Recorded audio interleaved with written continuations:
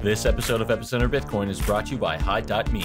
Protect yourself against hackers and safeguard your identity online with a first-class VPN. Go to hide.me/epicenter and sign up for a free account today.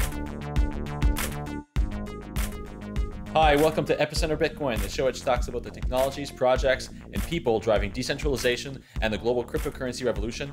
My name is Sébastien Couture. And I'm Meher Roy. Today we have a very interesting conversation lined up for you with Manu Sporney. He's a founder and CEO of Digital Bazaar and a chairman for the Web Payments, Credentials and JSON-LD community groups at the World Wide Web Consortium, that's W3C. He spends most of his time driving the creation of open standards and open technology that will integrate linked data, open identity, and payments into the core architecture of the web. So before we start, Manu, we'd like to know a bit more about your background and how you got interested in web standards in the first place. Sure. Hey, thanks for having me today. My background is as a computer scientist, so I have a computer science degree. I've always been very interested in primarily computer graphics, but also decentralized systems. I first got interested in decentralized systems, building things like render farms and serve farms like that. And then later, right in my senior year of college, ended up launching my first startup. And we basically ported Linux to the PlayStation 2 and did a whole bunch of audio player for Linux and game development on Linux on the PlayStation 2. And shortly thereafter, we launched one of the first online music stores, but on the PlayStation 2, and that kind of moved us in the direction of figuring out if there was a better way for artists to be paid, a more fair way for digital content to be distributed over decentralized networks, and for those payments to be made over those decentralized networks. So that's when we launched our current company. So this is my third company. This company's focus, Digital Bazaar's focus, is basically figuring out a way for humankind to monetize the stuff that they do more fluidly. So, our ideal world is people effectively do what they naturally want to do, right? They work on the things that they love. And as a side effect of them working on those things, there is a value dissemination structure behind it. Like they get paid basically when they sit down at a computer and write code, or they get paid whenever they start writing music, and sending it out to the web and making money off of it is this really fluid thing. It's not like it's today where you sit down, you write some music, and there's this hard stop, and then you have to go look for a publisher, and then there's this hard stop wait, and then you have to wait for your music to be distributed. And ultimately, we'd like people to have a more direct control over how they're paid, when they're paid, things of that nature. So that's kind of where my interest in decentralized systems, decentralized payments, and decentralized identity came from. And well, that's interesting because we also sort of create content that we'd like to get paid for, and we don't have direct payment from our listeners. Of course, we do have some tips, but most of our revenue comes from advertisers. So monetizing content is a topic that I had never really been concerned about up until we started Epicenter 2 years ago, and it is a topic that does occupy my mind quite a bit, even though we don't really make any money personally from Epicenter, but just trying to pay bills and pay for the team and everything. So what are your interests? Do you have any interests in Bitcoin and blockchain specifically? Is that something that... Oh, absolutely. Yeah, absolutely. I mean, there's a deep interest there. We talk quite a bit with folks in the Bitcoin and blockchain community. And, honestly, like the blockchain is, I'm thrilled that so many people are talking about this stuff that people in the 80s and 90s were talking about, right? So I mean, like this is like, it wraps fantastic things together, like decentralized systems wrap with peer-to-peer networks, and some deep cryptography. Like you combine all those things together, and that's fantastic stuff. Like that's world-changing stuff, and it's nice to see that Bitcoin finally got that conversation into the public, because this is a conversation that has been going on in the cypherpunk world, the crypto world, since the 80s and the 90s. So yeah, a very, very deep interest and deep engagement with the Bitcoin community. So let's first start with understanding what the W3C is. Like, Sure. personally, I'm new to the software world myself, and Bitcoin got me in this path.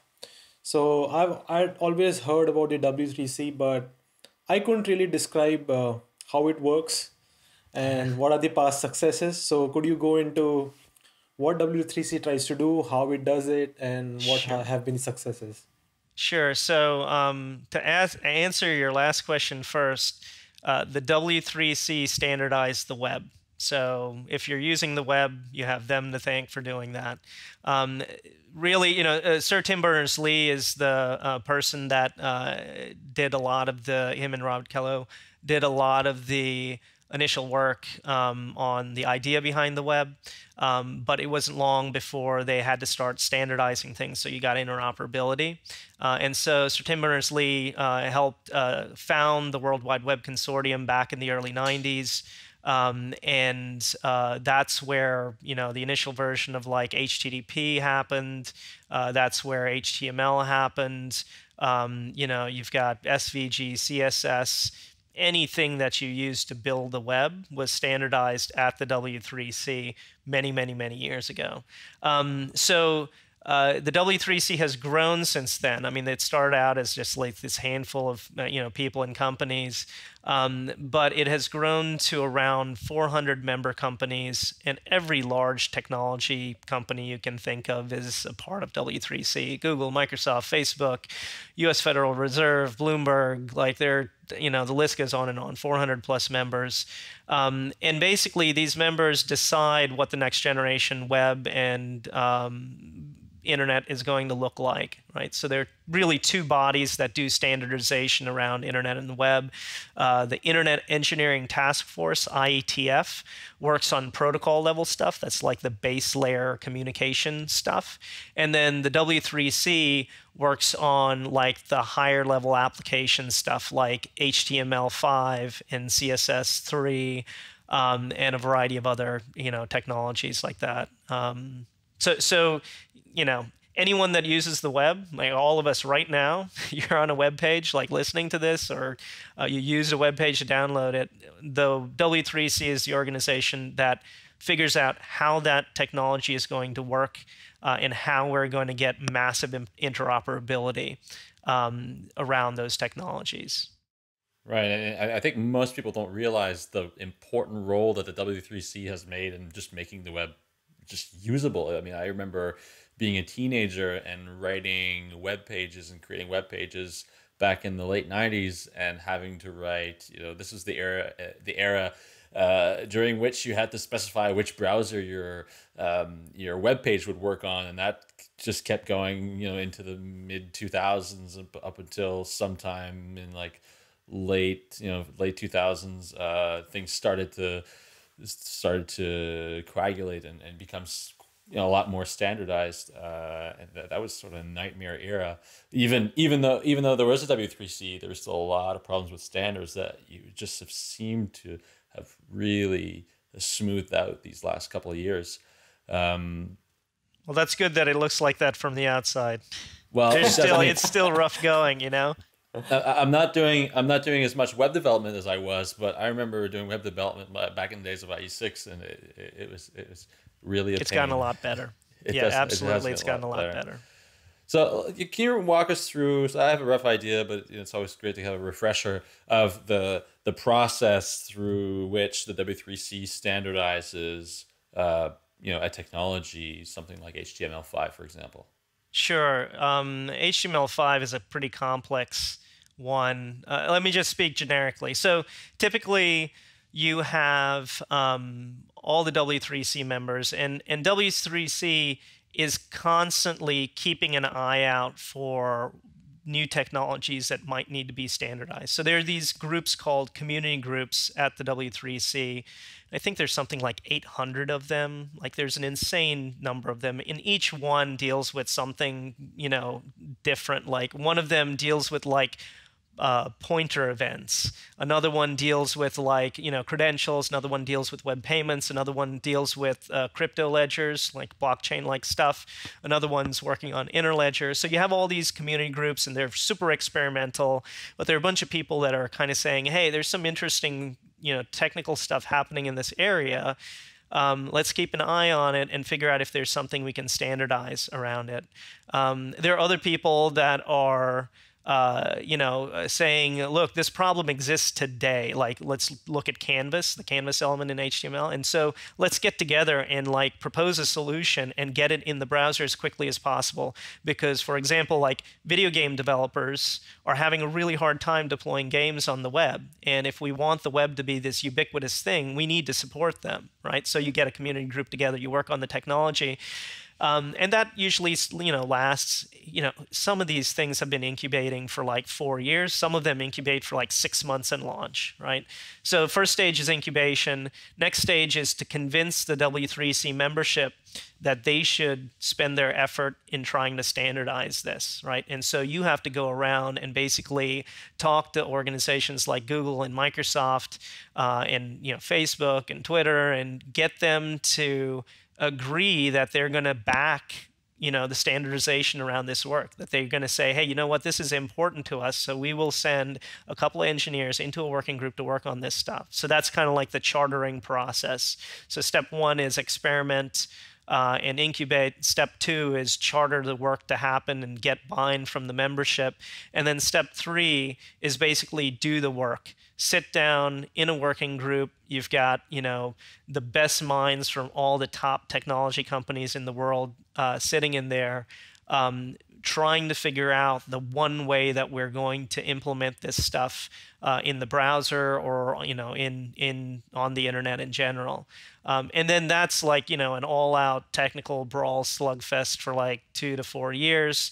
And after everyone emerges all bruised and bloodied, you have like a technical standard. You have an international standard. Like at the end of that, you have HTML5 or you have CSS3 or you have XML, right? So each one of those things went through that process. And it can be as quick as 2 years to get through the process, which sounds really long, but it's really not. Like you have to get 50 companies to agree on the one way to do things. That's really hard. But some of them, like, HTML5 dragged out for like, some people, would assert that it dragged out for like 12 years, right? So that's the general process. It's incubate, and then launch the official work, and then do the technical work and get the standard done. It's funny because when you look at HTML5 or when you look at XML or any of these standards after they've come out of that process, you just look at them and you think, of course that's how you should do it. It seems so obvious. Mm-hmm. And what seems sort of funny as well is that a lot of what you mentioned there, so that period during which everybody's trying to agree on the standard looks a lot like what's happening in Bitcoin. It does echo that same sort of process that the Bitcoin community is going through right now regarding block size and such things. Only maybe with less, which is less standardized and where there's less formality and right. There's less structure and legal. There's less structure. That's right. Yeah. I mean, so a lot of people don't.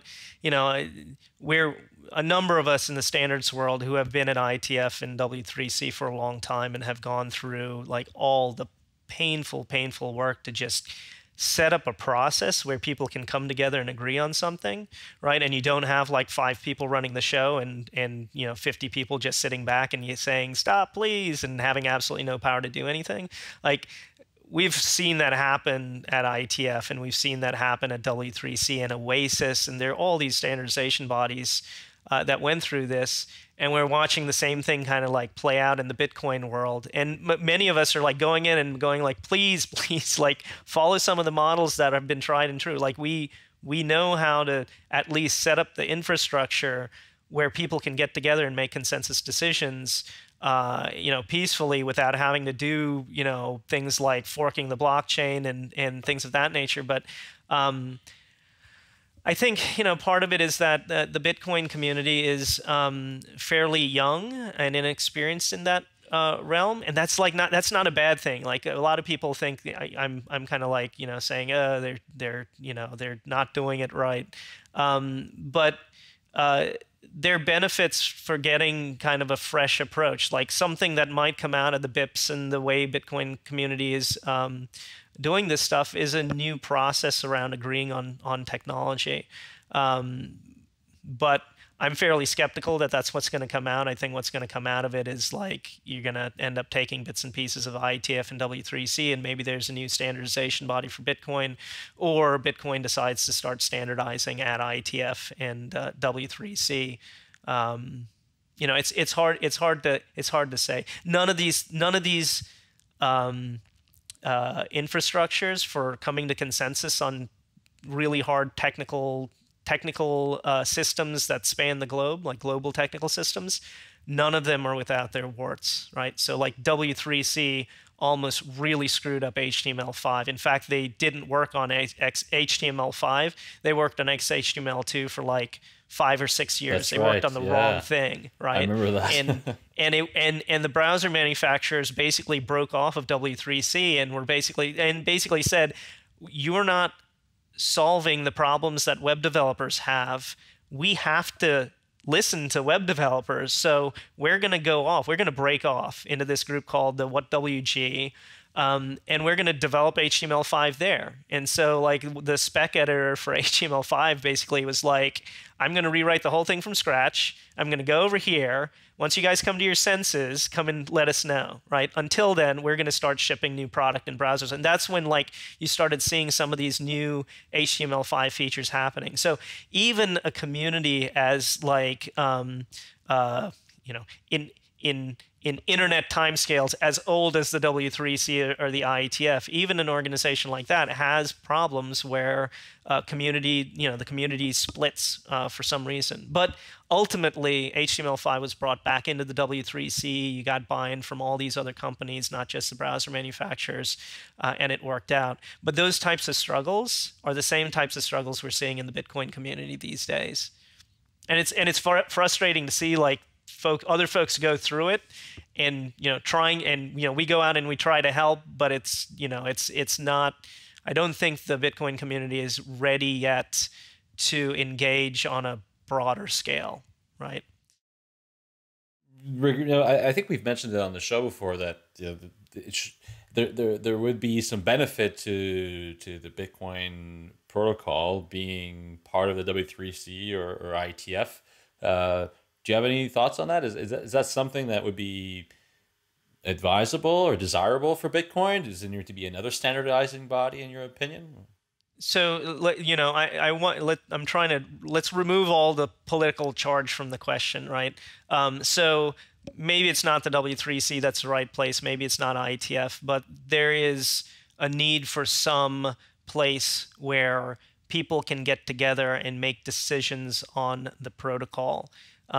There is currently, there's really only one software base for Bitcoin, right? Let me compare and contrast. So the web and the internet have many different clients. There's not just one HTTP client or two HTTP clients. There are hundreds of them. And the reason there are hundreds of them is because there are standards, there are documents that actually say this is exactly what the protocol is. If you don't do X, Y, and Z in this order, you're violating the protocol. You can choose to do that, but you're not going to be able to interoperate with the 100 other HTTP clients out there, right?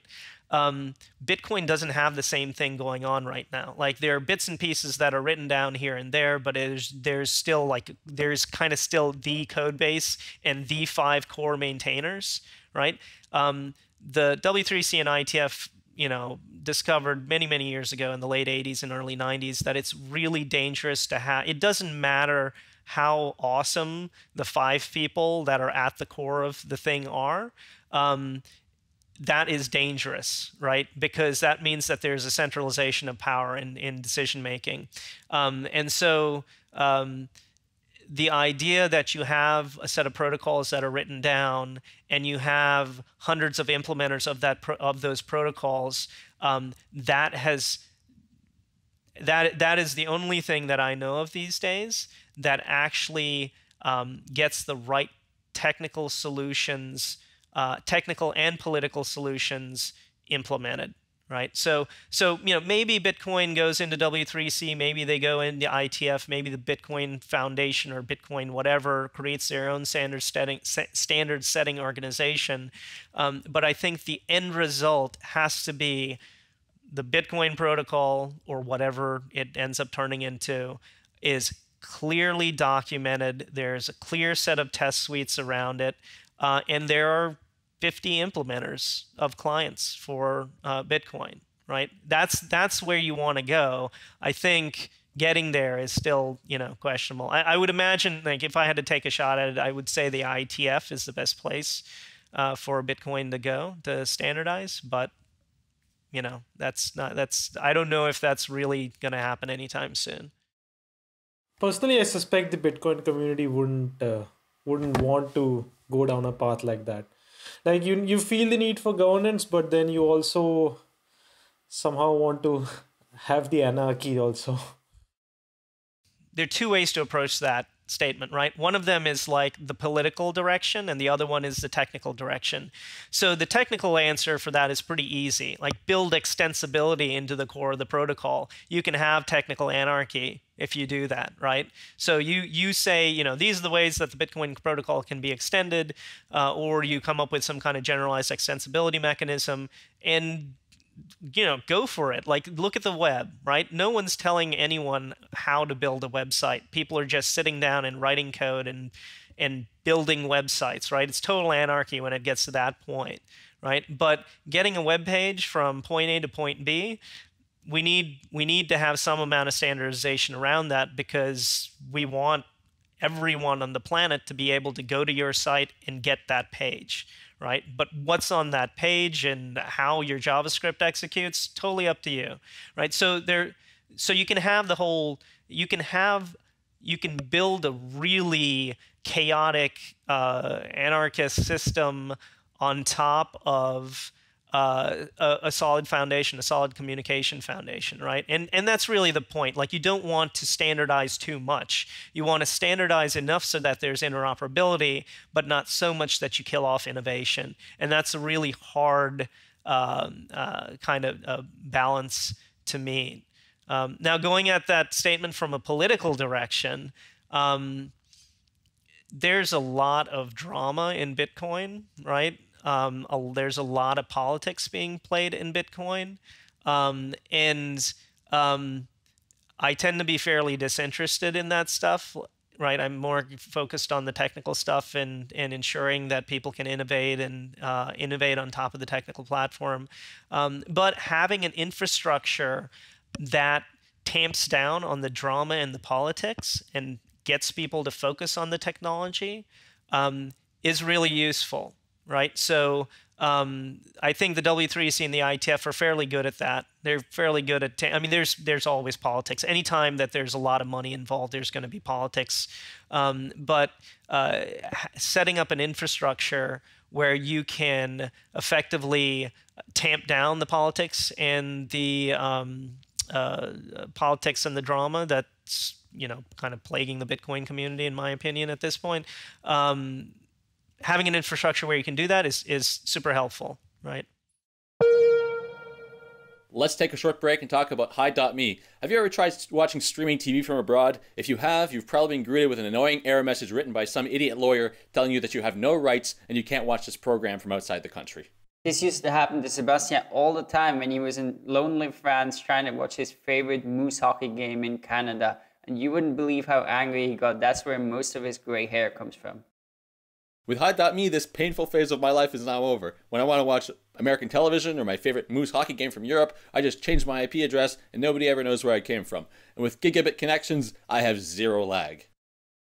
You can give Hide.me a try with their free plan. Their free plan includes 2 gigabytes of data at unthrottled bandwidth. You can use any of their free exit nodes, which are in Amsterdam, in Singapore, and in Montreal. And you can sign up for that at hide.me/epicenter.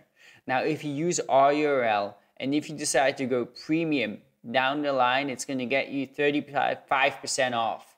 And the premium plan gives you a lot. It gives you unlimited data. You can use as much as you want. You can connect up to 5 devices, so your whole household fits on the plan, and you can use any of their exit nodes all over the world, and they've got like 30 of them. And of course, you can pay with Bitcoin. So give it a try. We would like to thank Hide.me for their support of Epicenter Bitcoin. For this podcast, we are going to walk through two of the topics that you are involved in W3C and I've thought about quite a lot. And for our listeners, Manu has a really nice website where he writes blogs about mainly 2 topics like credentials on the web and payments on the web. And he has written like very detailed analyses of all of the different projects that have come before trying to solve credentials on the web and what was missing with them and why they didn't succeed. Since the Bitcoin community is also so interested in the problem of identity, we thought it would be nice to invite Manu and walk through his experiences regarding credentials on the web. So the first question then is, what is the core problem with credentials on the web and why hasn't it been solved for, 20 years? Sure. So let's see. I think the core problem, there are many problems. So let's talk about identity on the web.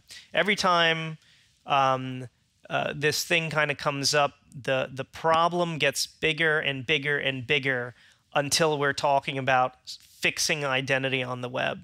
And the problem with identity on the web is it means very different things to very different people. It means something different to governments. It means something different to individuals. It means something different to corporations.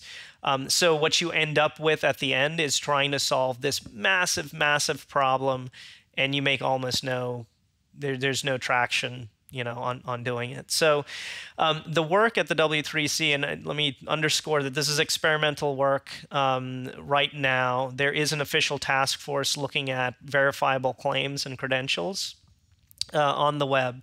And what we're focusing on is a fairly small, we're trying to focus on a pretty small scope. So we're basically saying it is really hard for people to do things like show their driver's license on the web. It's really hard for people to prove that they're over the age of 21, or prove that they have a passport, or prove that they graduated from a particular school, to prove that they have a certain skill set.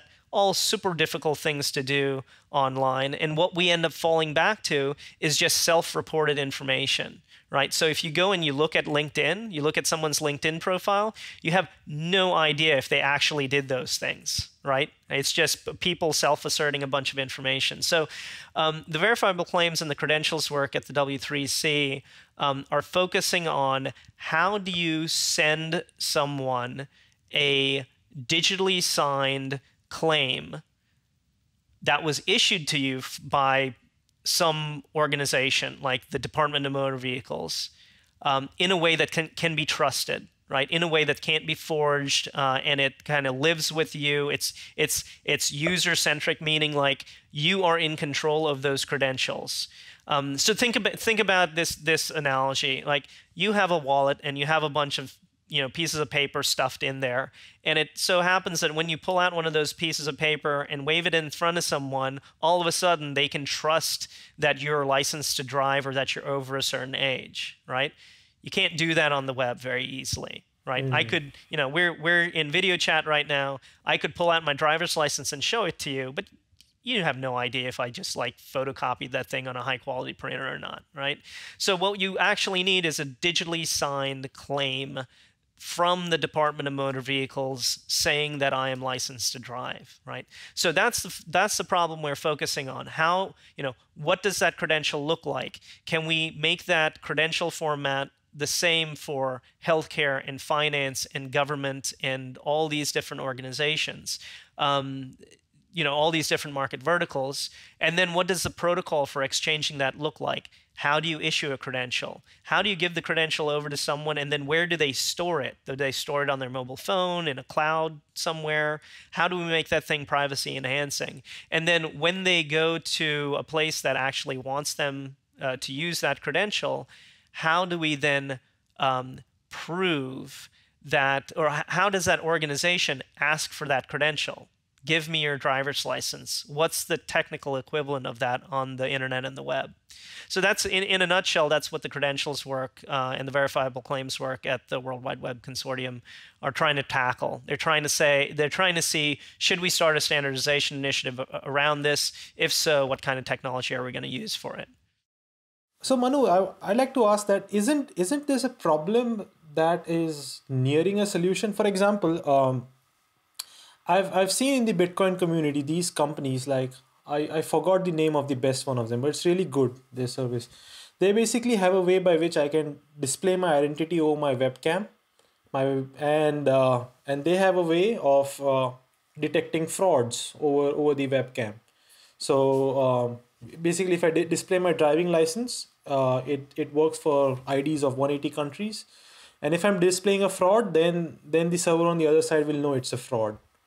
And basically, any company could integrate with this solution. So for example, Facebook could integrate with their solution, and Facebook could know that, yeah, I have a driver's license and it's genuine.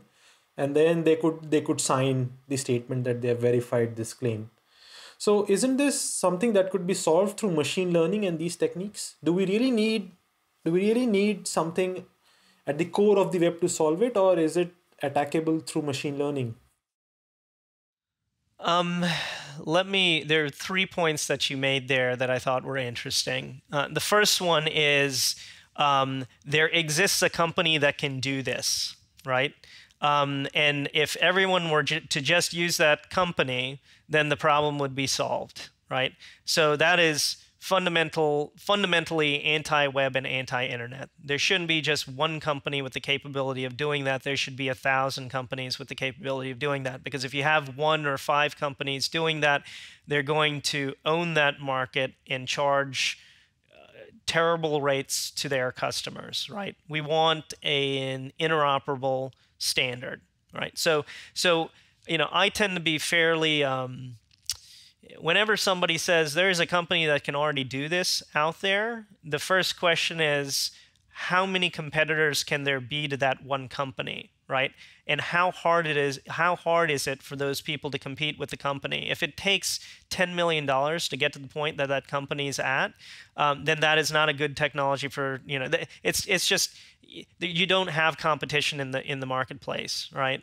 And that's primarily what the web and the internet, the IETF want. You have Google and Microsoft and Apple involved. None of them are going to cede that the solution to that problem to a single company, right? So that was the first point that you made that I thought was interesting. So the W3C and most of the W3C member companies keep an eye out for companies like that, ones that are solving hard problems like that, but tend to be fairly skeptical of the solution unless they can actually see exactly how it works in running code. Because it turns out that a lot of those companies that are making those claims, I mean, they're like hundreds of identity verification, identity proofing companies that have that solution, but you dig into the technology on a good chunk of them, and it turns out that they're providing a whole bunch of false positives, as in, like, they say they actually checked a lot of that information, but it turns out that it's really easy to fake it. And for the ones that do actually have a good solution, that good solution is never going to be ubiquitous and universal. unless they have an enormous jump on the market, or the large companies like Google and Facebook and Apple are willing to cede that market to them. It's too small for them to care about, right?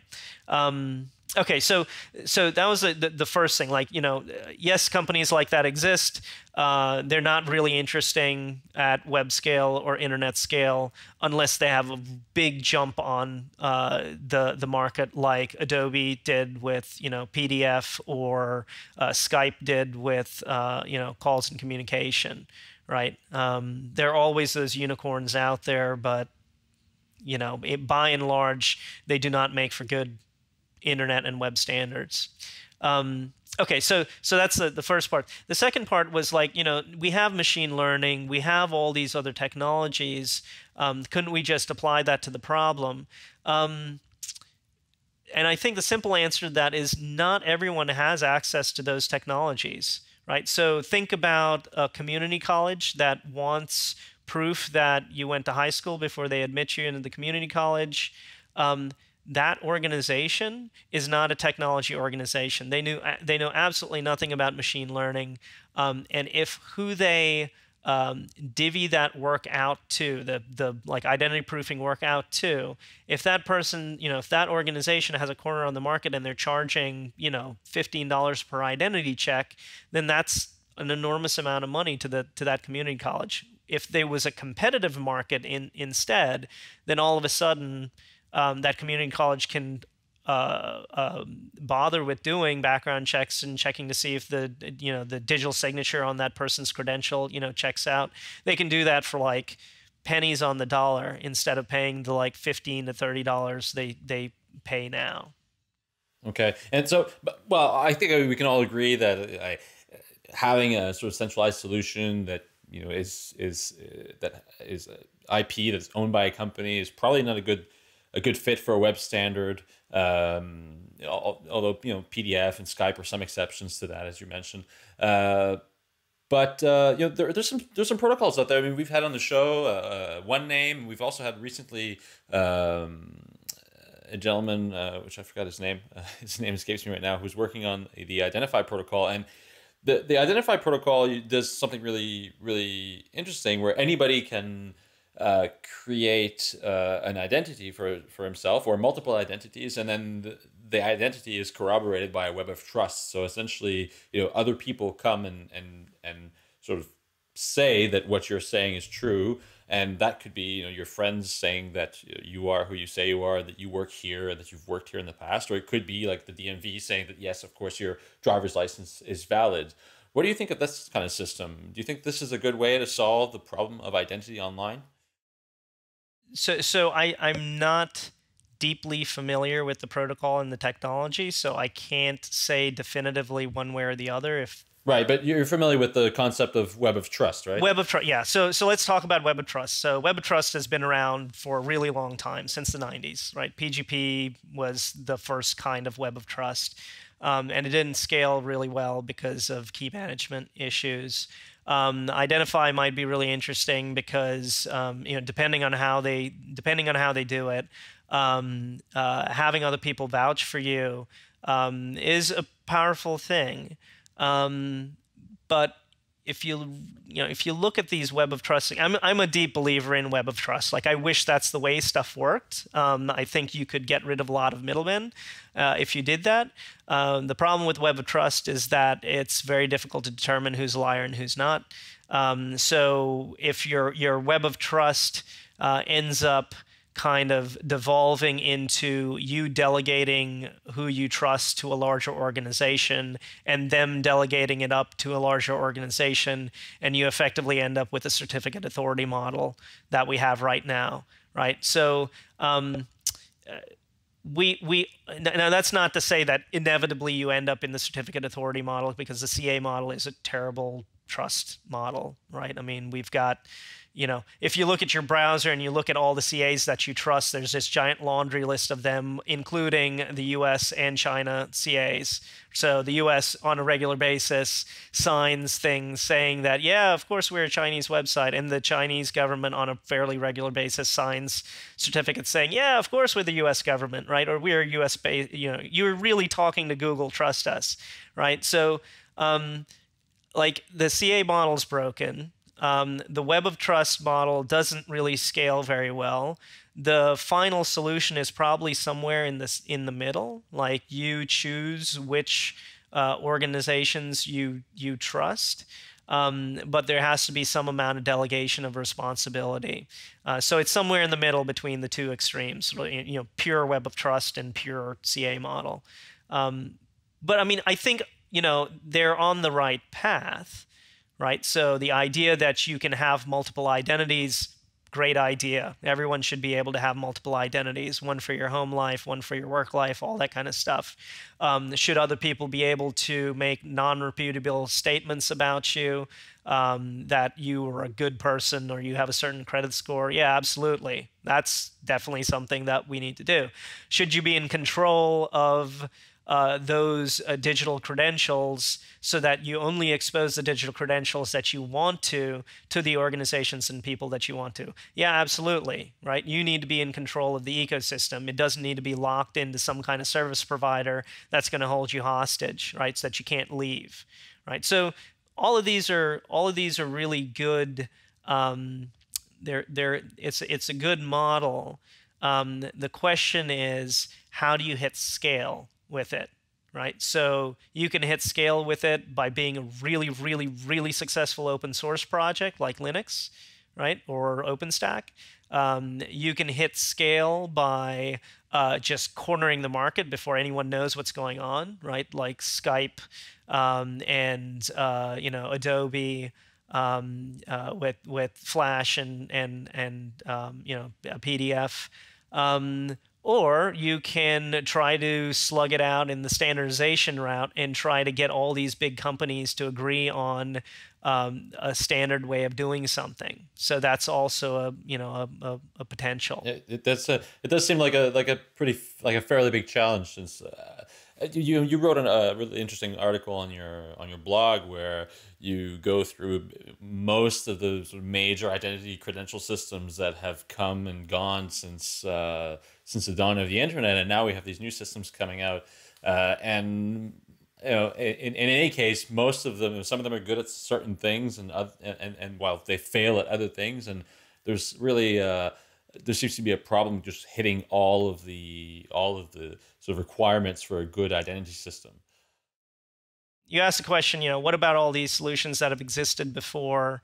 These identity solutions like SAML and OpenID Connect and OpenID 1.0 and login with Google and login with Facebook. So I think those were trying to address the single sign-on problem, and they were thinking about verifiable claims and identity as kind of this secondary thing. And so, they're good at what they were designed to do. They were never designed to exchange verifiable claims and prove someone's identity online. That was not the primary goal. The other thing that was not a primary goal was this concept that you would control your identity, right? Your identity was portable, your credentials were portable. You have to look at who put together OpenID Connect. It was effectively Microsoft, Facebook, and Google. Do they want you leaving their networks? Of course not, right? So because of the organizations involved, the end result ends up looking, a certain way, and it's not very user-centric in the end. Today's magic word is standard. STANDARD. Head over to letstalkbitcoin.com to sign in, enter the magic word, and claim your part of the listener reward.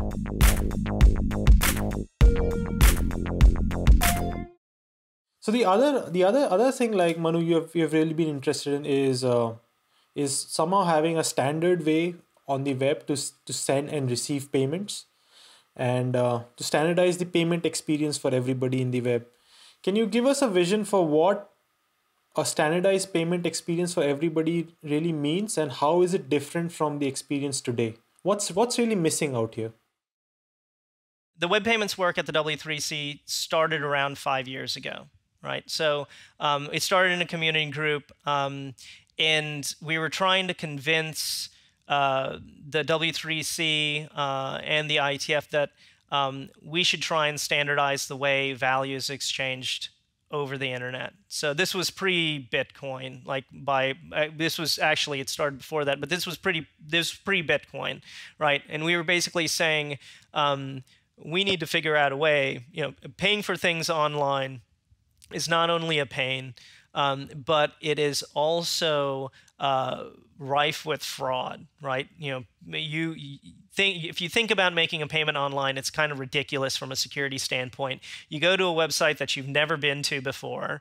They ask you for your credit card number. You pull out a piece of plastic from your wallet. You type in your credit card number along with everything that is needed to process that credit card without it being present, and then you hit send, right? And then you pray that it's not that the credit cards that you didn't just send it to someone that was going to steal your credit card. So that's the first thing that happens. The second thing is, like, the site that you just uploaded your credit card number to, you have no idea what their security practices are, right? And as we found out in the Target and the PF Chang's, break-in and the Home Depot break-in, like, even the major retailers have no idea how to protect those numbers, because quite honestly, there is no good way to protect those numbers, right? There are secrets that if you get that secret, it is a password into your bank account. Anyone can use that number to pull a good chunk of money out of your account. So we were looking at this problem on the web, and we were like, there's got to be a better way to do this, right? I mean, we have really strong crypto these days. We know how to pass around tokens for payments. What if we routed payments not over these old networks, but over the core of the web and the internet? And what if we made it possible for you to pay in any currency or over any payment network, and we built that ability into the web, right?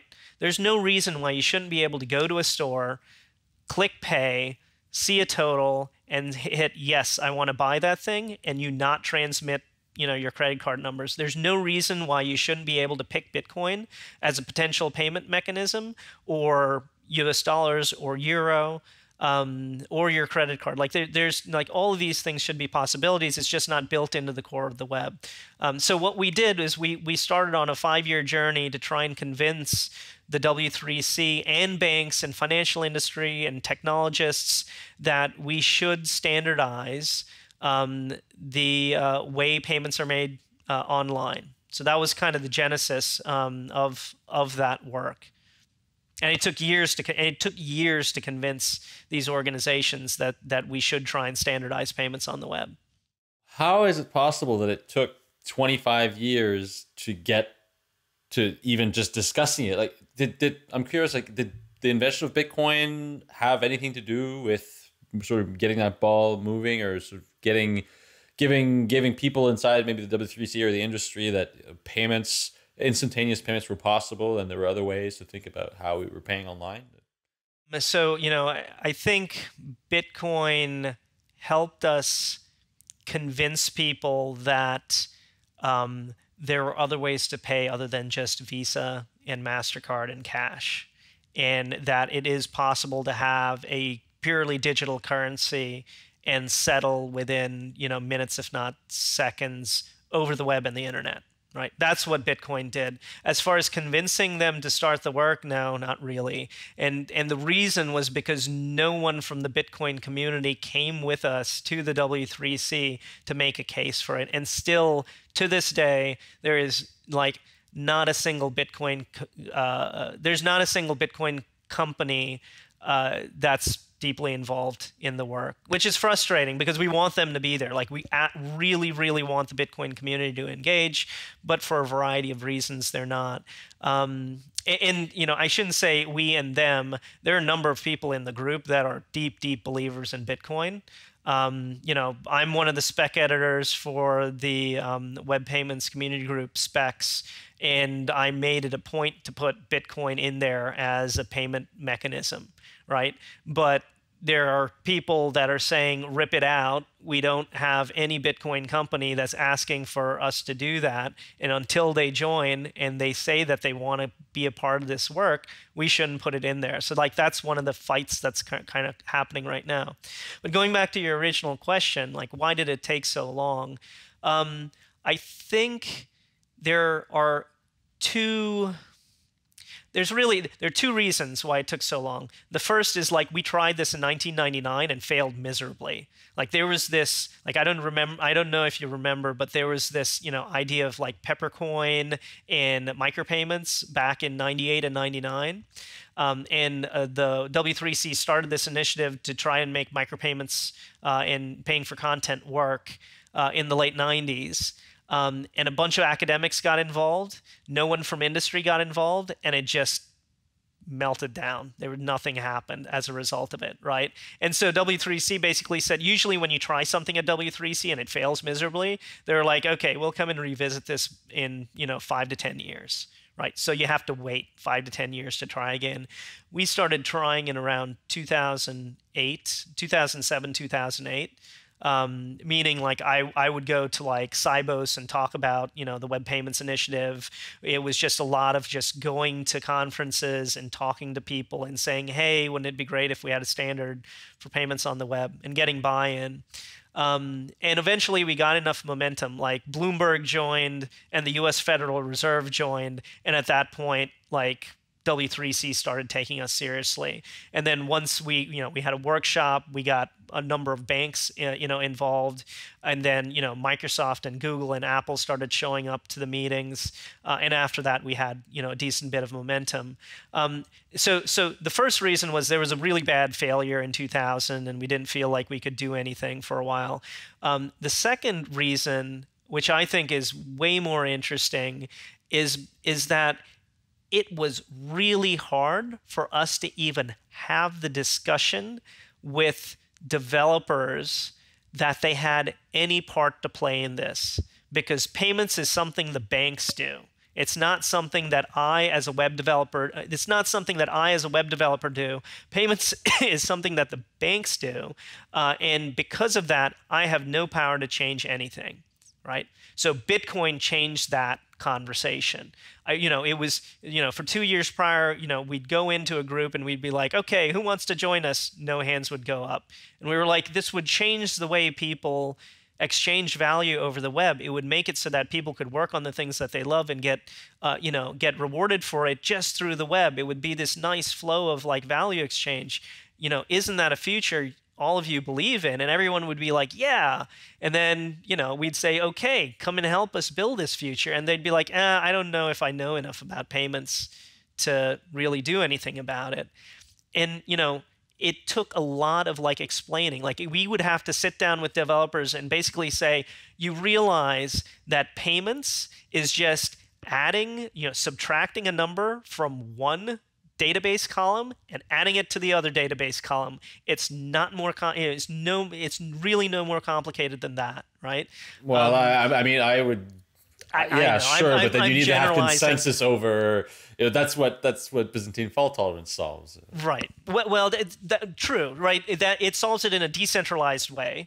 Right. But there are centralized ways that you could solve this problem before Bitcoin. There's no reason, like, for this web payment stuff to start, you didn't need Bitcoin. Right. It's great that Bitcoin's here. We definitely want to use it as part of the next generation solution. But it's the mental model that a lot of web developers had. I have no part to play in the way value is moved around the world. Right. And I think the Bitcoin, what happened with Bitcoin changed that dynamic a bit. We definitely saw a very sharp uptick in people joining the Web Payments Community Group after all the Bitcoin stuff was going on. So the second thing was just a mindset thing. Developers didn't think they had any part to play. Now they know that they do. And so it's much easier to get something off the ground when that mindset has been changed. So now from the mindset that developers have nothing to do with payments, we have come to this set where we have everything to do with payments, and there are just too many different alternatives. So we have like cryptocurrencies, then we have like something like Ripple, then we have Interledger, which if our listeners don't know about, is Ripple's new project where they figure out a way by which you can move value across two crypto ledgers in a peer-to-peer fashion. And then you have now these, for lack of a better word, these bank grade blockchains, which are like banks sharing a blockchain. So we have a lot of different ideas in our community. And which ones do you find interesting from the perspective of the World Wide Web Consortium? I mean, all of them, right? All of them have some pretty interesting ideas that. I mean, all of them are interesting because all of them have some really interesting concepts that the other ideas don't, right? And standardization is fundamentally picking the best ideas from a bunch of different solutions and trying to make them stick together in some kind of cohesive way. Sometimes it works out, sometimes it doesn't. The other thing about standardization is you're trying to generalize the solution so that if you had a general solution, a bunch of different technologies based off of blockchain or based off of decentralized ledgers could kind of spring forth from that work. Yeah, I mean, all of them are interesting in their own way. The Interledger work is being incubated at the W3C. It's a community group at the W3C. The bank blockchains thing is kind of frustrating because there's already a bunch of people working in public around it. And, I think the banks see just about everything as like a competitive advantage, right? And if they own it, they own the competitive advantage, right? But banks are also not technology companies. They don't understand that there is, well, I shouldn't say this. They understand that having common infrastructure is important, but they want to own as much of the infrastructure as possible because it's a competitive advantage, right? One of the things that a banker said to me once that has really stuck with me was that, fraud's not an issue for us, the bank, right? Because all those costs are effectively pushed on to the customer. There's some countries where that's not allowed, but by and large, those costs are pushed on to the customer, right? So, what's our competitive advantage? Our competitive advantage is saying that it is safer to use a Visa card that we issue because we will look out for fraudulent activity because we have the best fraud detection programs in the world. That's our competitive advantage. It is not a competitive advantage to remove all the fraud in the system, because if we were to do that, then we'd be back to square one, competing on a level playing field with all the other banks in the world, and we absolutely don't want that to happen, right? Yeah, I mean, this is kind of one of the interesting features of one of the interesting properties of bank grade blockchains, that by definition, it seems to be a system where even if a lot of banks were to come on a single platform, none of them would have a competitive advantage over another one if they were on the same platform. So if like the three of us represent different banks and we are on the same platform, then we basically lose all sorts of market differentiability and competitive advantages over each other. So that's kind of different about the bank grade blockchain, isn't it? So there's not just one bank. That's true. So yes, you're absolutely right. But I think there's nuance there that you didn't quite capture. So I don't think many of the banks want to all jump onto a bank blockchain, right? So there are problems that banks face that blockchain can solve. So for example, you've got a big multinational bank that goes in and buys a bunch of banks in another country. Right? What's the fastest way to send money from one of the banks to the other banks? In some cases, it's using the same consumer grade like wire transfer, right? Than any other technology that the banks have inside, because they can't integrate. So if that bank instead had a unified blockchain that was just internal to the bank, right? They could do instantaneous settlement and clearing between all the banks that they have in the world. right? And it's private. Nobody has to know what they're doing behind the scenes, but this private blockchain run just by that bank for that bank would enable all their bank branches to sync almost instantaneously, which they can't do today. Right. So that's one example where, these private blockchains are an interesting thing. I mean, the other thing is, of course, like this is something that could be incredibly disruptive to the banks. So they want to throw a bunch of money onto it, learn as much as they can, and then own the technology if at all possible. What would a so I know we're very early in the process of getting to a web payment standard. I think the first workshop was just a few months ago, right? 2 years ago, actually. The first workshop was 2 years ago, and then the working group, the official working group, interest group, was created 3 months later, and then the first working group, which actually creates technical standards, started last September. So work's well underway. Right. Okay. If we do arrive at a standard, how long do you think that can take? Like if HTML5 took 12 years, what, in your opinion, is the time frame needed in order to get all these banks and financial actors and browser manufacturers and all of the parties involved to come to a standard? So our charter is for 2 years. If we don't get it done by 2 years, they will shut us down. So that kind of lights the fire under everybody to get this stuff going. So just to be clear, the W3C membership doesn't like this stuff to last multiple years. They want it done yesterday, right? So and there are certain things that are required to get it done as quickly as possible. One of them is to have the browser manufacturers' involvement. So making sure you've got Google Chrome and Firefox and Edge and Opera backing you. That's important. We have every single one of the major browser manufacturers in the Web Payments Working Group. They're engaged. The other thing, of course, is making sure that you have ecosystems that are going to deploy this stuff once they're there. Apple's involved in the group. They have Apple Pay. They have the iTunes Store. There's a pretty large economic ecosystem there. Google kind of has the same thing going on with Android Pay and their payment mechanisms and their browser tie-ins. So there's a forcing function here for the financial institutions, the banks, and major organizations like that. And the forcing function is basically like if Apple and Google adopt this technology before you do, or if they start running with it and you don't, where do you think that's going to put you, right?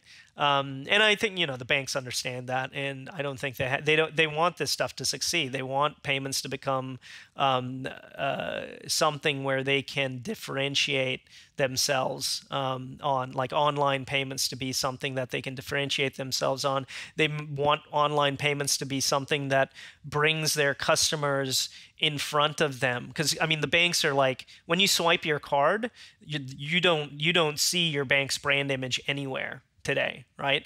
Whereas when you go to make an online payment, you might see your payment page say, this payment being made via your USAA account or your Wells Fargo account or your Bank of New York account, right? So it's an advertising thing for the banks. They get in front of their customers, because they are. The banks are there, analyzing if you should be, if you are committing fraudulent activity or not. Meaning, like, the banks are there to catch fraudulent activity. They're always there working behind the scenes to make sure that your money's not being stolen from your account. So it would be nice, at least they see it as, it would be nice if our customers were reminded that we're looking out for them. Right. Okay. And with regards to the work that's been done so far, what are the sort of big areas that are there areas that seem to be converging, or what are people sort of coming towards or coagulating towards in terms of what the standard could look like? Sure. So, there are two kind of specifications right now. Like, this changes from month to month. It's fairly chaotic in the group right now because we're 3 months in and we're trying to get a first public working draft out by March of this year, meaning like we're going to rough out what this thing looks like and put it out for public input by March, April, May of this year. Right now, it looks like there are 2 web APIs and an HTTP API. So the web APIs are things that are going to be implemented in the browser. And there's a high-level one and a low-level one. The high-level one has to do with checkout flow. Like when you go to check out at a website that you've never been to, what do they almost always need from you? They almost always need a shipping address. They almost always need some kind of payment token or something saying that you're going to, pay for something. So, and there are other things they might want to collect, like loyalty card coupons, that kind of stuff. So, one of them's looking like a high-level checkout API. So you go to a site, you click pay, it says, these are the items that you're buying. Like Chrome takes over and says, these are the items that you're buying. This is how much they cost. Which shipping address do you want to use? I want to use my home shipping address. And then after that, it says, okay, the total is like $20 or €20. And at that point, you click pay, and then the payment happens, right? So that's the high-level flow. The low-level flow has more to do with just initiating a payment request. So let's say that you're on a site. They don't really need to collect shipping address or any coupons or anything like that. They're just like, give us $5, right? So that's, you click the pay button. It says this site is asking if you can pay them $5. You can pay with Visa, MasterCard, and Bitcoin. Which one do you want to pay with? You click on Bitcoin or whatever. And then you click pay and the payment's made, right? And the merchant has proof that the payment was made and all that kind of stuff. So right now, that's what the browser experience looks like. There's a bunch of HTTP APIs that could be used for machine-to-machine communication. So let's say that you wanted to write some software that made your monthly electricity payments automatically, right? So you could, through like a program, fetch an invoice from your electric company and then pay that invoice programmatically, right? No, you just have an agent, a smart agent doing payments behind the scenes for you. So that might run at your bank, or it might be a piece of software that you write yourself, right? So that's what the HTTP API looks like. And of course, we're trying to like harmonize this stuff with the international financial networks like SWIFT and ISO 20022. So there's a messaging component to it. So in general, that's what the work looks like. It's like core messaging. What does the payment protocol look like over HTTP? And then what does the payment protocol look like when executed through the web browser? This is fascinating because I work in e-commerce. So I've worked in e-commerce for the last almost a decade, and checkout flow is just one of those things that people spend so much time working on the UX, making sure it's optimized, making sure people are gonna not mess up on the fields or whatever. And with this, you're just completely removing all those barriers and making it part of the browser and a unified experience that is essentially no longer the responsibility of the company or the brand that has the e-commerce site, but the browser. So I think that's a good thing, because browsers, that sort of software interface is probably going to be a lot cleaner and a lot better than something that you would find on a website. I mean, people are going to get used to it, and they're always used to the same interface. But on the other hand, it does there is a bit of marketing that's always involved in the checkout process. Like, do you want to add this to your cart, or like upselling, things like that. So right. There may be some well, obviously in terms of best practices that will sort of shift things. Right. So that's what the low-level API is for, right? So we are absolutely sensitive to sites not wanting to give up on the whole like checkout flow experience. So to address the first thing you said, like many sites, like it is not their expertise. Like doing a good checkout flow, that is not their expertise. It's a waste of time for them, right? Because they have a product and they want to sell That's true. Yeah. They don't want to build the best checkout flow, on the planet.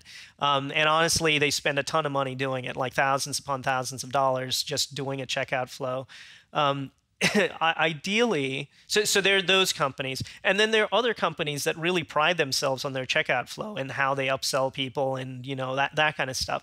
And that's what the low-level payments API is for. Like, you can still control the entire checkout flow process if you want to. You don't have to use the high-level checkout flow API. Instead, you can roll your own checkout flow, and in the very last step, the payment step, that's when you invoke the low-level API to make the payment.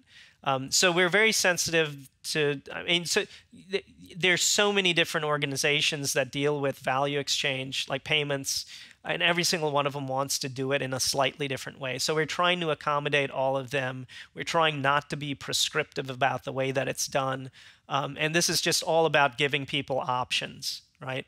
There's nothing to stop a site from basically saying, we're not going to use any of this web payments crap. We're just going to go and roll our own. That's totally fine. Like, they can do that if they want to. But if they want to save, a lot of money, make the checkout experience smooth and have the browser take over, that's totally a possibility as well. And another thing that we've talked about on the show before, especially with protocols like Lightning Network or other initiatives like Streamium, and there's been so much talk about this, is the idea of payment channels and being able to do micropayments. And a payment channel is essentially opening up a channel where you can send payments, and in exchange you'll receive something. It could be content, it could be video content like streaming, it could be Wi-Fi access, or it could be simply just being able to access web pages, like going to your favorite website and not having a paywall, but essentially just paying for every web page, like 5 cents or something like that. Is this something that these payment APIs would allow for? Yes. Well, so right now in phase 1, no, because we've got like 2 years to get this thing done. But it is definitely on the roadmap. Like, remember that one of the first companies that we founded had to deal with like streaming music over the network and people paying as they stream the music, right? So it's on-demand payments, micropayments, payment channels, like all that kind of stuff. So we are definitely thinking about that, and we even have technical solutions for that. The question is, how long is it going to take us to get that kind of stuff built into the standard? Now, with the HTTP API, there are ways that you can hand a subscription off, like a subscription token off to a website, and then that website can pull payments as you use the site, right? So it's kind of like metered access. So yeah, absolutely, right. That stuff's it's on the roadmap, absolutely. And of course, this doesn't address the issue of, because you're with the standard, what you're doing is you're making a standard way in which payments are received through a browser or some sort of client interface to the web, but you're not changing the way that we make payments. And of course, one of the problems with, say, credit cards is especially really high fees. You're not addressing that issue, and you would still have sort of those high fees if you were paying, say, 5 cents. But we are. On so content. So here's the thing: the web payments work is payment scheme agnostic.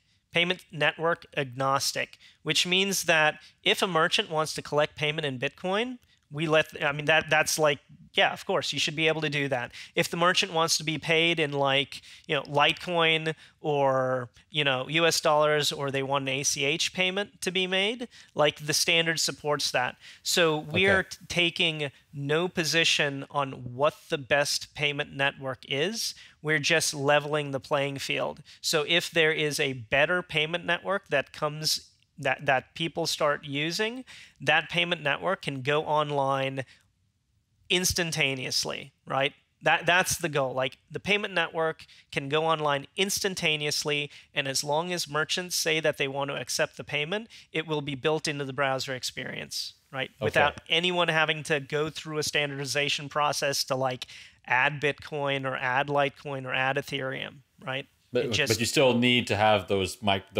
those payment networks that allow for cheap micropayments, for example. In this case, in this example, Yep. you wouldn't want to do micropayments with a credit card. That doesn't solve that problem. You would still need to have that payment network. Okay, so before we wrap up here, we're almost out of time. Can you tell us a bit about your company, Digital Bazaar, and what you guys are trying to solve? Sure. So, I mean, our company's main purpose is to change the way people exchange value over the web, right? Meaning, we want to see a dramatic um, change in the way, a dramatic positive change in the way people work and get compensated for that work, right? We want it to be a lot more flow based. So the way that we do this is one of the core ways that we try to do this. We're trying to build payments into the core architecture of the web, because the web is a highly connected global network. It's the biggest communication network that we've ever had, and as a result of that, if we build payments and value exchange into that network, then we can drastically change the way that people are rewarded for the things that they do. So the way our company does that is we focus on standardizing new technology to do payments. We take it to the standardization process, and then our company provides turnkey solutions for those standards. So if somebody wants to accept web payments, that's super easy to do. If somebody wants to accept new payment mechanisms, they can just set up our software and it just works, right? So that's kind of the core of what our company does. We go in there, we help standardize the technology, and then we provide open, standardized solutions for companies to purchase. It's a fairly simple business model, right? I mean, the more people that can use these open payment systems and open payment networks, the more people that are likely to license our software and use them. Okay, well, Manu, this is a really great conversation. I mean, personally, I've sort of always been fascinated with web standards, and we didn't really get to talk about JSON-LD, which I hadn't really heard about before. I mean, I heard about it, but didn't really know what it was. But I just realized, through researching your work, what it was, and thinking of perhaps implementing it in my emails that I send out. So there's lots of fascinating topics to talk about when talking about web standards. So thanks so much for coming on. I do hope that it is encouraging that you say that this could take 2 years to come to consensus around web payment standards. It is definitely encouraging, and really hope that goes according to plan, and that we can come to some sort of a consensus about how payments should be made online. It is really one of those fundamental problems that I really think needs to be tackled and needs to be addressed. Awesome. Well, thanks so much for having me today. I really appreciate it. Well, thank you for coming on, and to our listeners, thank you for listening. We are part of the LTB network, where you can find a whole bunch of shows about Bitcoin, cryptocurrencies, blockchain, and you can find that at letstalkbitcoin.com. We release new episodes of Epicenter Bitcoin every Monday. You can find it on your favorite podcasting app or SoundCloud. You can also watch the videos live, not live, but you can watch the videos on YouTube at youtube.com/epicenterbitcoin. And of course, if you're a loyal listener, you can always leave us an iTunes review. If you do, send us an email at show@epicenterbitcoin.com, and we will send you one of these snazzy t-shirts. And of course, you can always leave us a tip, and our tipping address will be in the show description. There's no web payment standards on how to do that. You just open it up with your Bitcoin client, and you can send us a tip. It's that easy. So thanks so much, and we look forward to being back next week.